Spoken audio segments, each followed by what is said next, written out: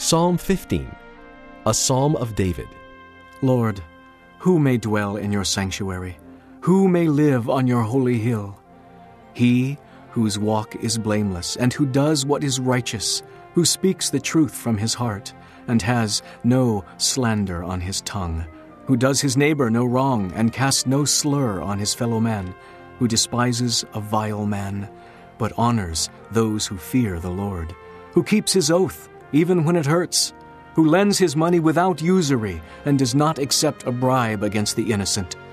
He who does these things will never be shaken.